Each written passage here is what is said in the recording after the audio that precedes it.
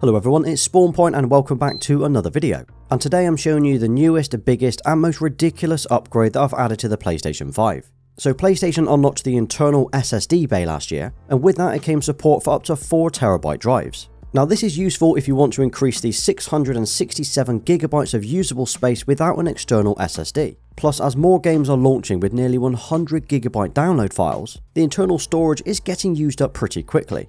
So today I'm going to be installing a 4TB drive from Corsair. This is the MP600 Pro LPX. It's got a pre-installed heatsink, impressive speeds, more space than I'll ever need and a 5-year warranty. It's actually designed and optimized for the PlayStation 5, so it's literally plug and play. Now when it comes to storing more games on your PS5, you've got a couple of options. You can either plug an external SSD into the back and then transfer the games onto the internal drive when you wish to play them, as you cannot play PS5 games from an external drive. Or you could go for one of these M.2 drives instead. This option is definitely more expensive, but it might be a little bit more convenient for you. A quick look at what the SSD needs. It has to have a Gen 4 M.2 NVMe SSD with a capacity of between 250GB and 4TB. Then on top of that, the read speed needs to be at least 5,500 MB per second. The drive also needs to physically fit inside the bay, so if you've got a drive that doesn't say it's PS5 compatible, make sure it's within these dimensions. Now fortunately the MP600 Pro LPX does fit these dimensions and it goes above and beyond the specs required. It actually has a read speed of 7,100 MB per second, and technically is actually faster than the Western Digital SN850 drive that I'm taking out today.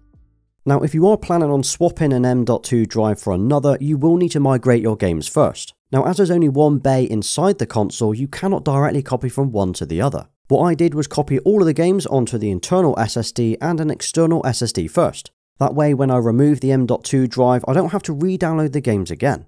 Then once a new drive is plugged in, I can move them back over. But I will show you how I did that in the next couple of minutes.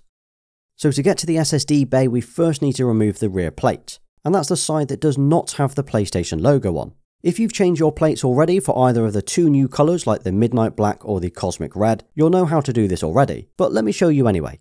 Simply hold the top corner here and then you pull away and slide down at the same time. It will then pop right off. Now under the plate we've got the disk drive and we've got a fan, but what we're actually interested in is this little metal plate here. And this is what covers up the SSD bay. If you look closely, you can actually see this awesome design on the screw head. You've got these little PlayStation icons. Now we need to remove that single screw and we're able to actually take the cover off. So this is the drive that I've been using since August 21. This is the Western Digital SN850. And this is the 2TB version with a third-party heatsink. It's being held in place with one single screw, so we simply remove that and we can slide the drive out. The first time that you install a new drive, you will have this little spacer and screw located at the top of the bay. You need to remove this and you need to place the spacer wherever you will insert the new screw for the new drive. Just make sure the spacer goes on first before you try slotting the drive in, as the drive itself will actually sit on top. So now we need to slide the SSD in, insert the original screw to hold it in place, and this is what we're left with. And as the MP600 is designed for the PlayStation 5, it obviously fits perfectly. And also make sure that you reinstall that metal cover. This is important and it's something that Sony recommends. Once done, we can then refit the PlayStation 5 rear plates, line it up and press firmly until you hear a click. And that's it, we've now just added 4TB in a matter of minutes. The drive I just installed does have a heatsink, but you can buy drives with and without. Then you can add a third-party heatsink afterwards. It's usually cheaper to do it this way, and if you don't mind spending that extra 5 minutes sticking some pads on and attaching some plates to the SSD, this is definitely the best way to do it. That's what I did last year and I think I saved about £50. Right, so we've installed the 4TB drive and now we need to switch it on for the moment of truth to see if it actually works. And it'll also be good to see how many games we're able to install on the new drive. Okay, so the first time you turn it on, you will get this message on screen which recognises the new drive, and it will of course need formatting. It will then do a quick speed test on the drive just to ensure that it's compatible. Okay, now that's done, we can go into the settings on the console and look under storage. From here you can see that the M.2 drive is listed here and it shows the full capacity as well. So this is a 4TB drive as we already know, and it's great to see that the full 4TB are available, so that's absolutely awesome. And don't forget, this is in addition to the 667GB we already have. So that's now a total of 4.6TB between the two. And that's excluding any external SSDs you might want to plug in.